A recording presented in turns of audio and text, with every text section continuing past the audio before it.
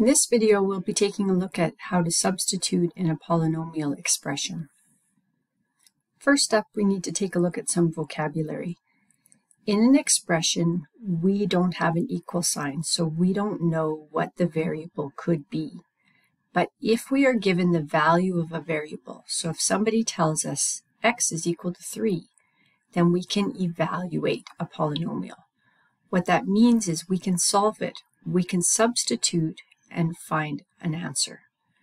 When we do this, we must always follow BEDMAS, so we follow the order of operations.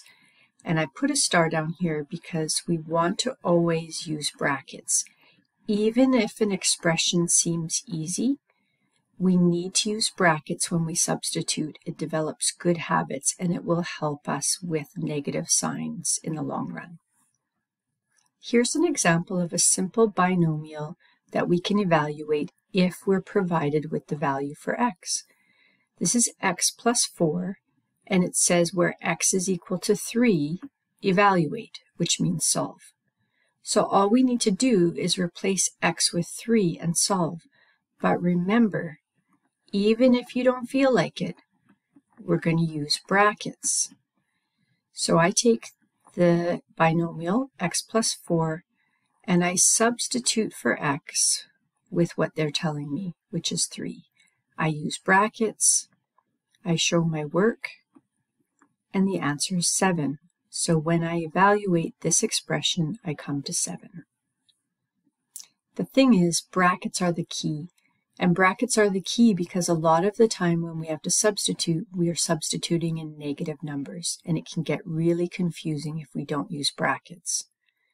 So when they ask us to evaluate this trinomial, and they say x is equal to -2, everywhere we see x, we need to substitute with -2, and then we can solve it.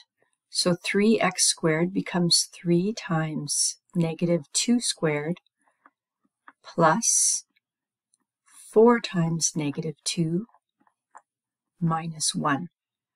So we're going to use brackets and we're going to use BEDMAS. BEDMAS tells us we need to solve exponents first, and that is right here. -2 to the power of 2. We learned that brackets matter, especially with exponents. So this means -2 squared, and that equals a positive 4. So when we solve our exponents, the brackets really do matter. It's going to be a positive 4 multiplied to 3 plus 4 multiplied to -2 minus 1. BEDMAS tells us we can do multiplication before addition and subtraction. So we can solve both multiplications here, and then move on. 3 times 4 is 12, plus 4 times -2 is -8, minus 1. We're getting to the end of this expression. We're going to use same change opposite to get rid of the subtraction of 1. So -8 stays the same, minus becomes a plus sign, and the 1 becomes a -1. Now I have 12 plus -8 plus -1. I can combine my negatives or I can go left to right. Because I have addition, I can do it any which way. 12 plus -8 is positive 4. Positive 4 plus -1 is positive 3.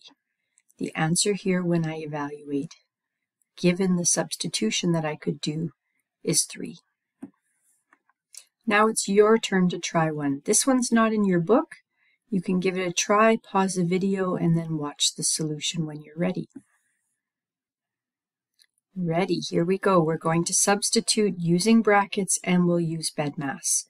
A is -2, so I substitute -2 cubed minus 2 times -2 squared minus 17 times -2 plus 1. I'm going to do exponents first. -2 cubed is -8. -2 squared is positive 4. And that's going to multiply by 2. And I'm going to copy everything else out.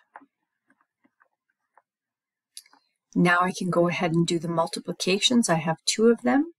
I'm going to go here and here.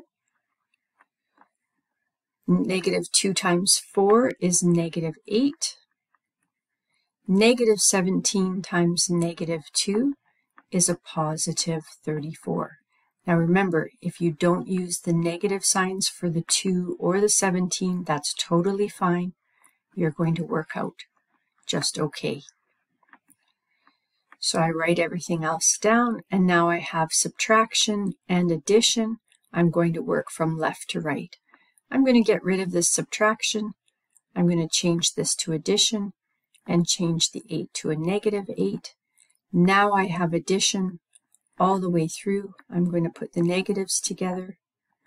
I'm going to put the positives together.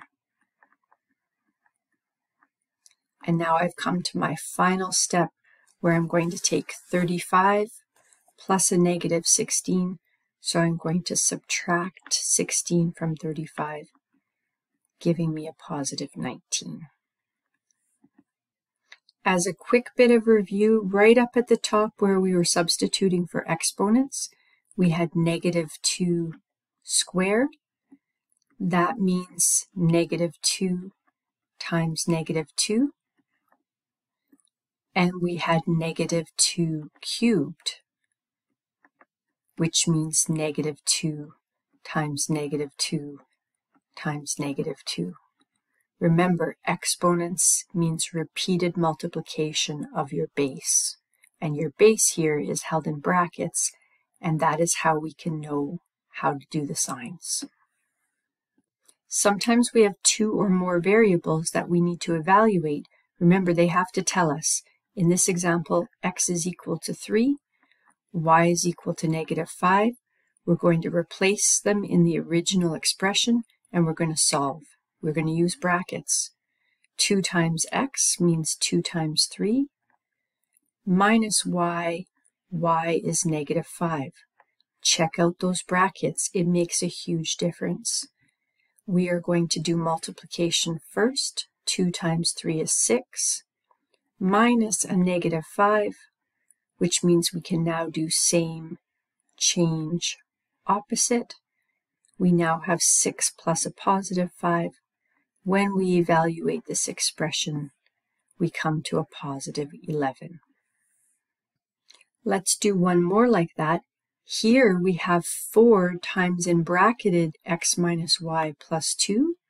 We're going to substitute for x and for y. We're going to use brackets inside the brackets. 4 times the x is a negative 2, minus the y, which is a 7.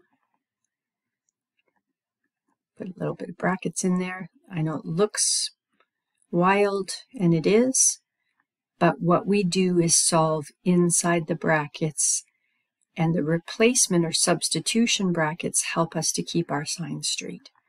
So we're going to solve this little bit, negative 2 minus 7.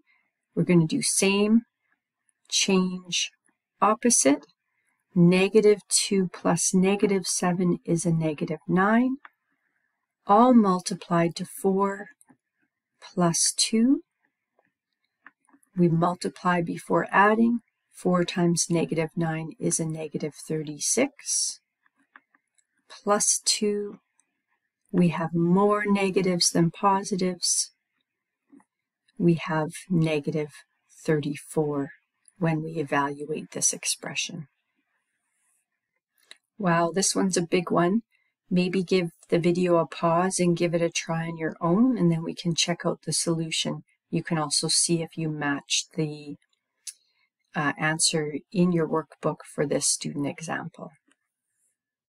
Here we go. There's many ways to do this, but we're going to start off rewriting, and I'm going to write small.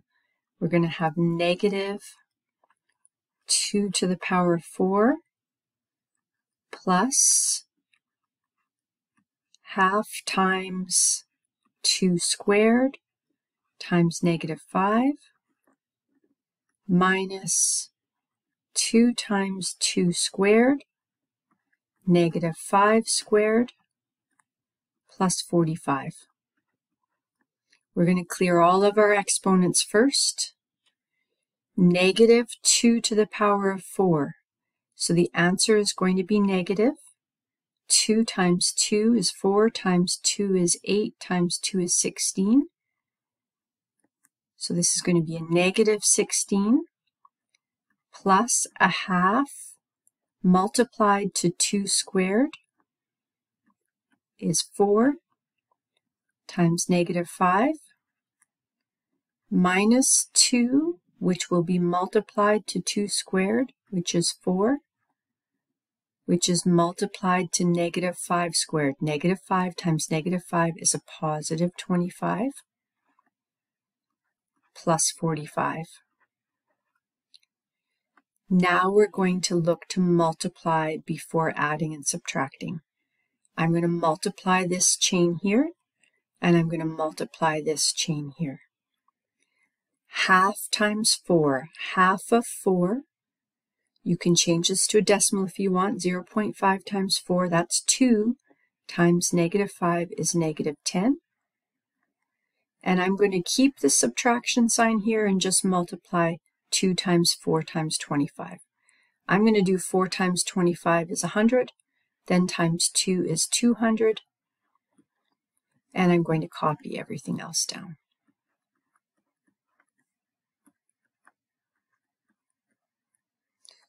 At this point, I have one subtraction. I'm going to get rid of that. So I'm going to keep the negative 10 in front the same, change my subtraction to addition, and make that 200, negative 200. Now I can combine all of my negatives.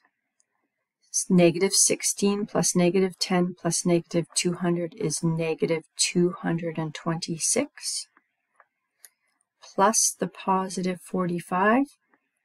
I have way more negatives than positives, so I'm going to subtract those away. My final answer is negative 181. Right here is where people can come into trouble. You see how when you substitute for x. We have a negative sign in front of x. We carry that sign and we use brackets to substitute. The base here is a 2. The exponent applies to what we substitute in there. The negative sign gets brought forward. We solve the exponent 2 to the power of 416, and the sign gets held in front. So that's really important when we substitute to get those exponents correct and use brackets to substitute to see what we have and what we need to do. Substitution is handy for word problems. We're finding perimeter of a rectangle whose length is 10 centimeters and width is 4 centimeters. It's always helpful to draw a diagram. The length is 10 centimeters. The width is 4 centimeters. The formula is P is equal to 2 times the length plus 2 times the width. We use substitution and we use brackets. The length is 10 centimeters. The width is 4 centimeters. And we can solve. 2 times 10 is 20 centimeters. Plus 2 times 4 is 8 centimeters. The perimeter of this rectangle is 20 plus 8, 28 centimeters. Give this example a try. You can pause the video. I'm going to go over the solution now. Taxi company charges $3 plus $1.25 for each kilometer traveled. 15-kilometer trip. Substitution comes in handy. $3 plus $1.25 per kilometer. How many kilometers do we have? 15 of them. We can set up this expression and solve. $3 plus 1.25 times 15 is $18.75. The trip costs $21.75. Now you're ready to practice some of the questions on page 127 to page 131 in your workbook.